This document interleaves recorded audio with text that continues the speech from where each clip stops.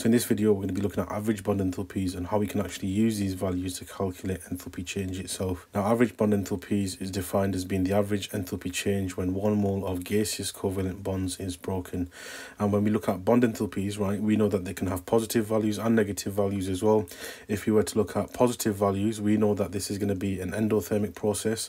And so what we can actually say is that bond breaking is going to be an endothermic process.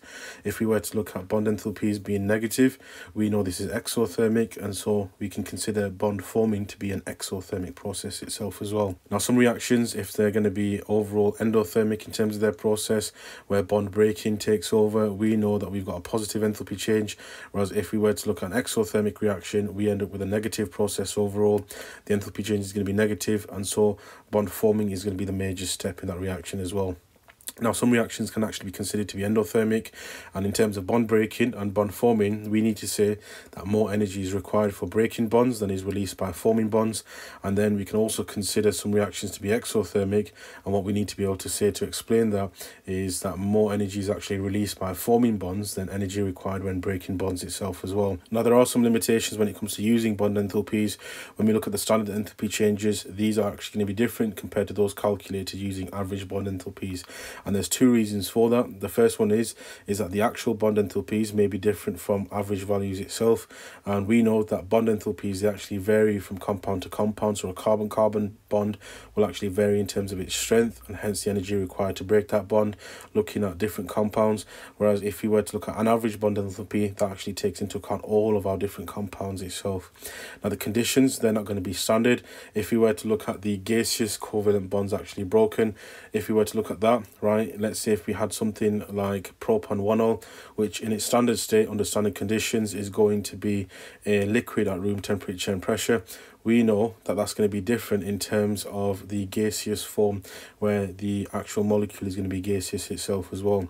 Now, let's say if we were to calculate the enthalpy change using average bond enthalpies, we need to be able to take the total energy absorbed, otherwise known as the total bonds broken, and subtract the total energy released, otherwise known as the total bonds formed itself as well.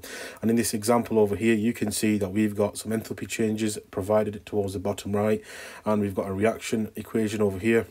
We're asked to calculate the enthalpy change of reaction in kilojoules per mole. How do we actually go about doing that?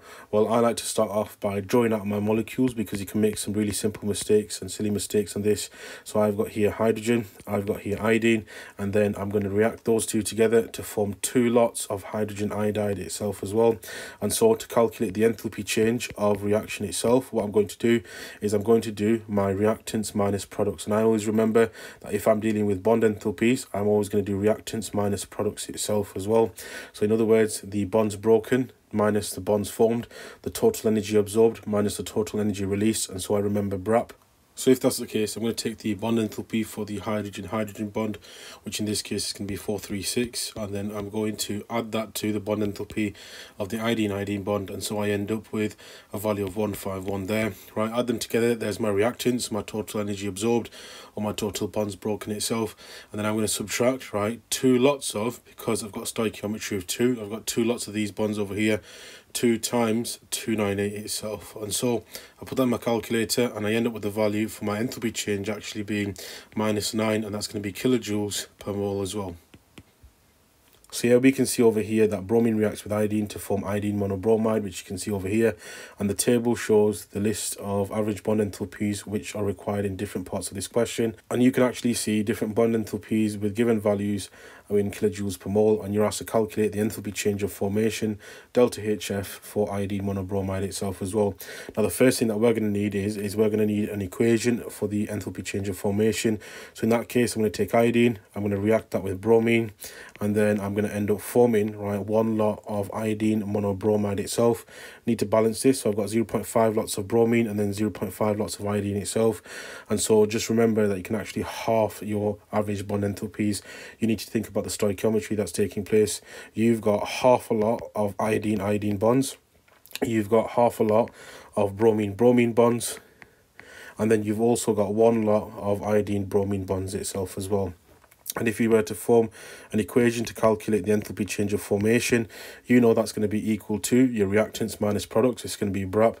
So in that case, right, what you're going to do is you're going to do, right, in square brackets and then circular brackets, 0.5 times by your iodine bond, which is 151, added to, and then it's going to be 0.5 times by 193, and then you're going to close your brackets, your square brackets as well.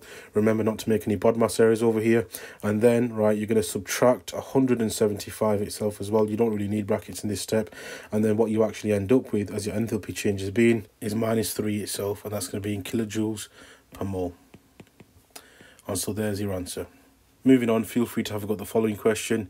Again, this one's a bit more difficult. They actually give you the enthalpy change and you're actually working backwards to find the bond enthalpy of the fluorine bond itself. So yeah, in this example then, right, we've got fluorine reacts with steam as shown in the equation below. We've been given here an enthalpy change value which is -598 kilojoules per mole, and we're told average bond enthalpies are shown in the table, which we can see in this little table over here. We're asked to calculate the bond enthalpy of the fluorine bond itself. Well, first of all, what I like to do is form an equation. So I know that the enthalpy change, which in this case is going to be -598, is going to be equal to, and then it's going to be my reactants minus my products. So in this case with fluorine, I'm going to have two lots of fluorine bonds, so that's going to be 2x. Examiners are quite comfortable if you use the letter x when dealing with unknowns. And then you're going to add that to, right, 4 lots of OH bonds, because you've got 2 lots of water, 2 lots of OH bonds per molecule, and so that's going to be times 4 lots of 464 itself, and so you're going to end up with 4 times by 464 itself.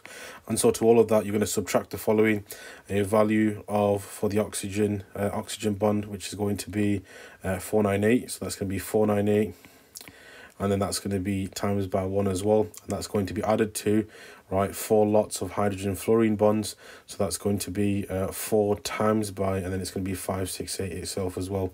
And then I'm going to put some square brackets around the entire thing.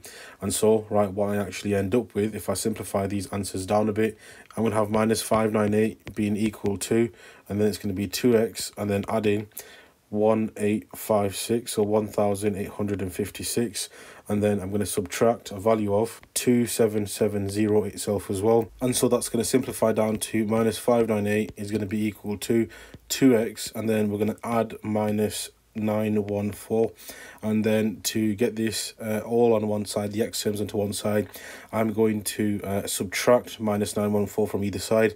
And so what I end up with is the following, which is that 2x is going to be equal to 316 itself, so x therefore must be equal to 158, and that's going to be kilojoules per mole itself as well. And so there is our answer.